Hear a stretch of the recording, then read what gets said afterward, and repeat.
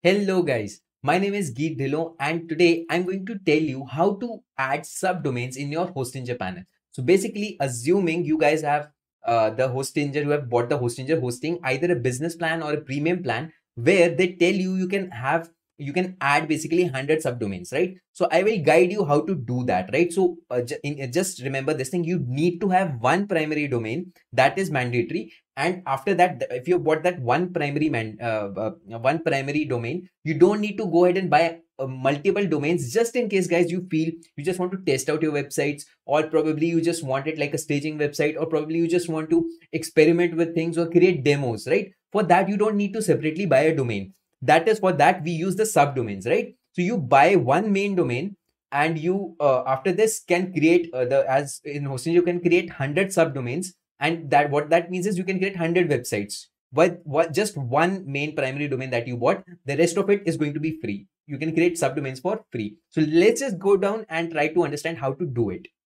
So guys, I'm here inside my Hostinger panel. I want you guys to first log into your Hostinger panel, and the first screen that is visible is this, and you can just click on manage. Once you click on manage, just next screen would be allow you to go to your dashboard, right? So whatever your primary hosting is, it will show you the dashboard, this main panel of the Hostinger. From here, everything is available. All the options of the panel of the Hostinger panel are available over here. So even the domains or installing WordPress is available over here.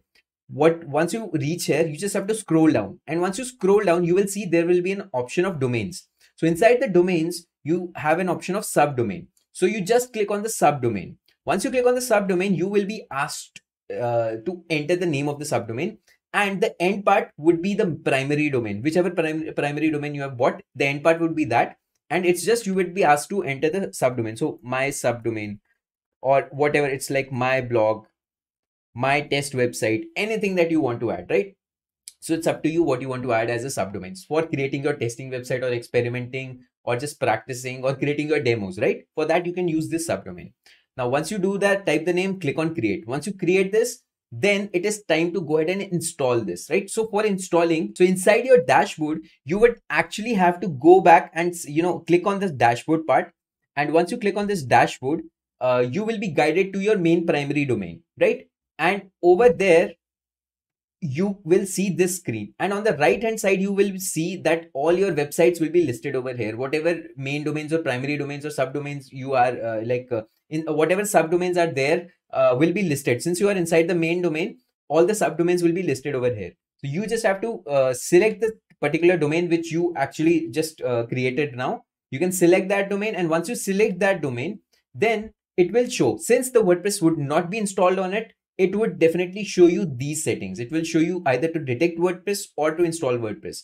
Here, once you click on install, the same procedure will start off, where it will ask you how to actually go ahead and install your WordPress, right? So all you have to do is, and once you're done with the details, just click on next.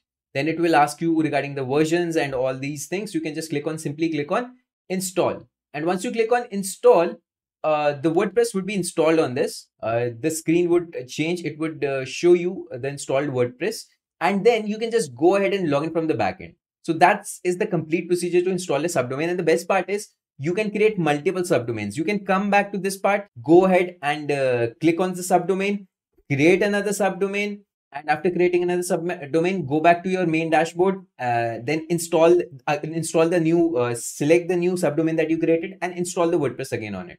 So that's how you go about doing the things, right? So once it is done, you can just refresh this, or once it is done, if in case you feel this is still there's something missing, you can either refresh it or reinstall it in case that happens, right? So I hope so guys, you were easily able to understand how to go about installing the subdomain and how useful it is. You can just create multiple websites with just one domain, right? So just remember, you have to have one domain. So guys, that's all for this video. So thank you for watching this video.